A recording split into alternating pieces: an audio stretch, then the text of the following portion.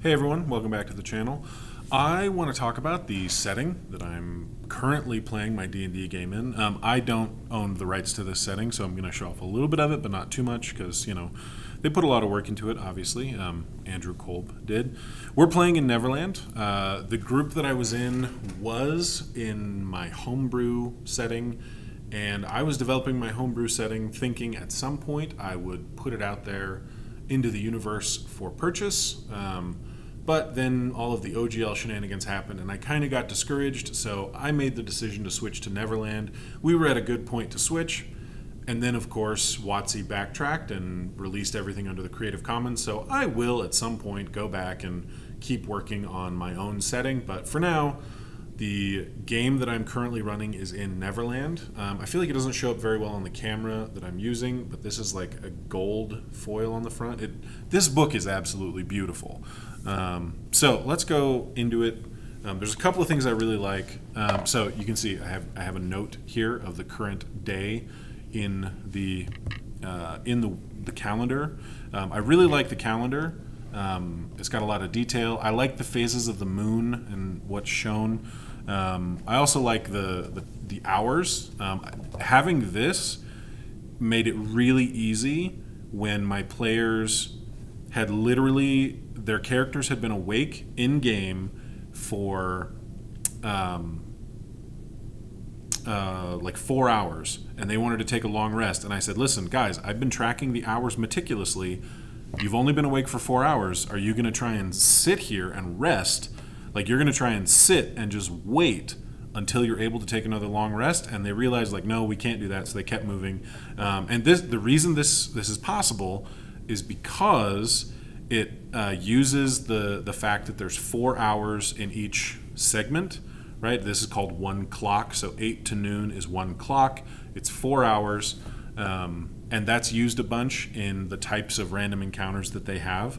And then there's a bunch of other stuff like, you know, Next Starfall. You have to buy the book to see what that's about, although you could probably have paused this and read a fair amount. I'll show you the map of the actual island. It's a hex crawl, okay? There's that map. Here's the actual hexes, right? And there's like a little description right here that just tells you like what it all is. You know, they're facing pages, so that's nice. And then when you get into it, my players started on Hex 1, because that's the way I am.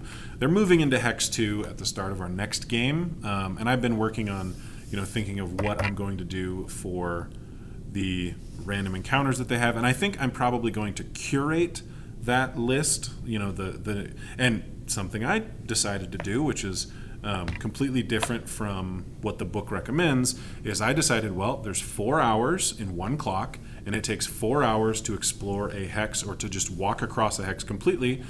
I'm going to have 4 encounters. And I randomly rolled in hex number 1, and there were 2 combat encounters, and I had kind of forgotten that my players were all playing first level PCs. I thought there were some second level PCs, but it turns out, because some of them had switched characters and they decided to move back, they wanted to play a different character, and the way I do it is, if you pick a different character, you want to change characters, you are starting 1 level behind everyone, but you have half of the experience points to get to the next level. So everyone was starting at level 1 with half of the experience needed to get to level 2. So by the end of the session, they had all gotten to level 2. I thought they were level 2, so some of these things that I allowed to be random encounters almost killed everyone. Like I literally had to do a little hand waviness, and without them noticing, I cut everyone's HP in half.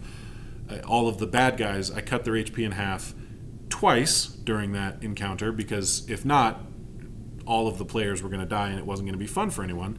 So hex number 2, I am going to curate that list. I am going to go through here, and I'm probably not going to roll for combat. I'm going to say, okay, we're going to have some NPC encounters. That's going to be it. And you can see there's so much on this one page for hex number 2. Like, if I was rolling randomly, I could run hex number 2 for 50 different groups and probably never get the exact same result. So that's one other thing that I really love about this setting. It's why I chose this setting over all of the other settings that I've got. I've got a couple other settings. But one thing that I really love is how much you can change everything. And I could go through and I could pick specific things and then go through and pick a completely different set of things. So that is something that I find really cool. And let's look, I'll just show you the table of contents. So what's going on, themes and expansions and how it works. Okay, so they detail a lot of like the mechanics of the world itself, exploring Neverland, travel in time. I showed you a little bit of that.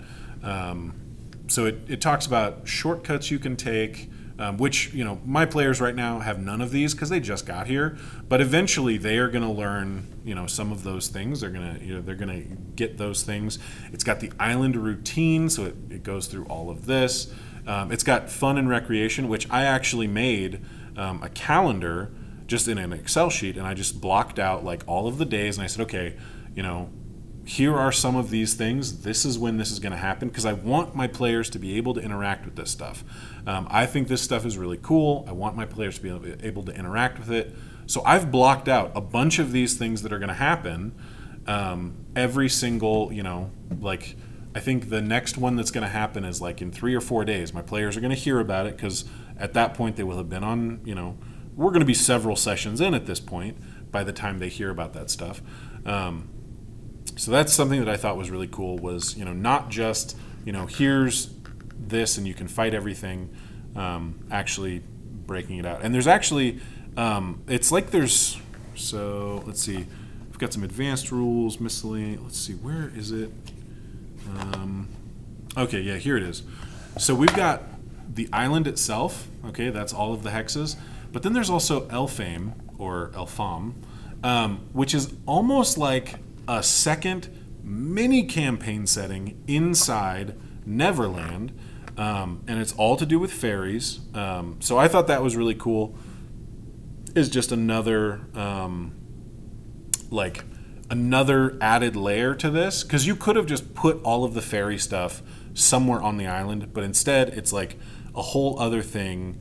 It's got its own section. It's not just a hex, it's a whole thing. I thought that was really cool. There's a bunch of resources in the back of the book to be able to use. There's some pre-generated characters as well that you can use, and the pre-generated characters are 3rd level, which is why I felt comfortable moving them to Neverland when I thought they were all 2nd level, because I was like, well, it's 1 level. I didn't realize everyone was 1st level, but now we're 2nd level, so it's all good. So yeah, that is the Neverland campaign setting for 5e. Andrew Kolb. I think it's a really cool setting. I bought this because my wife loves Peter Pan, and I thought, at some point I'll run this setting for her. And then I needed a setting so that I could keep playing, because I didn't want to stop playing. Even if I never was able to publish my setting, I still wanted to keep playing. And at least for now, I was going to keep playing 5e. And of course, now all of those troubles are gone. I needed a setting. This was immediately the one that I thought of. I didn't even entertain the idea of busting out my Sword Coast Adventurers guide or my Ravnica. Like, I didn't even think about that. This one was on my shelf. It was my go-to because of how cool and detailed a lot of this stuff is. And there is also a lot of room for me to add in my own flair. Like one of the things that they're going to see in Hex number 2 is all of the caves. And the book encourages the Dungeon Master to create a cave dungeon. And something I've decided, I haven't told my players, hopefully none of them are watching, something I've decided is that every time you go back to the caves, they have moved. It's a different cave system, which is going to provide, a bunch of different opportunities. And there's still going to be some things that are, there's going to be treasure in the caves. Obviously, that's not going to be something that changes. Like, it's not going to be, a pointless cave explorer. There's always going to be treasure in the caves if you want to go into the caves. But every single day that passes, it's a different, and of course, my players, unless they go and explore a new cave every single day, there may be 2 or 3 caves is what I'll have to generate. But I like the idea of, because it's Neverland and it's fantasy and it's this crazy world where it's kind of built on imagination, The caves are always different. The caves are always changing, and I'm stealing the idea that is brought up by the name, the Caves of Chaos, and I'm actually making it caves that are constantly changing. So I will put a link to the Amazon page where I bought this. It's not an affiliate link. I am not connected to Andrew Kolb in any way. I'm not connected to Neverland or Peter Pan in any way. I just thought this was a really fun setting, and it was my go-to when I needed a setting so that we could keep playing because I didn't want to develop my own world anymore. So this is my recommendation if you are looking for a third-party setting, and it's not very big. You know, it's pretty small. I don't know, like compared to my fingers, it's very small. Okay. But it's got a lot of detail packed in there, and I think it's got a lot of fun packed in there, which is really what Neverland is all about. So this is my recommendation. If you liked this video, you want to see more things like this, where I just grab a D&D book and I talk about it, please like this video, subscribe, leave a comment below what your go-to setting is. If you have your own setting, leave some details about it. Pitch us your setting so that we can get excited about it for you, or excited about it with you.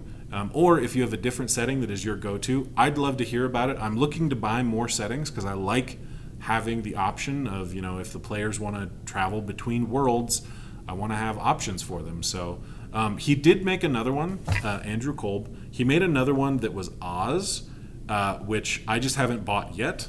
Some of the reviews seem a little iffy, but based on this book, it seems like maybe it's kind of similar. Like it's 4-5e, but it's a little bit system agnostic. So I'm gonna buy that one. I'll check it out. If you'd like to see a video when I buy that one, let me know. Please subscribe if you have not, and check out any of the other videos I have on the channel. I'm currently doing a series right now where I'm rolling a D20 every single day in February, and yeah, that series is ongoing. There's been a couple of videos where I rolled stat arrays. So if you want to see dice rolling, or just someone who is not a professional in the D&D community giving their thoughts on some D&D stuff, then like and subscribe. I'm gonna bring more D&D content to the channel, because I make videos that interest me. So there you go. Have a good day, and go check out the D20 roll for today. No spoilers in this video. You have to go check it out yourself, and I will see you all in the next video.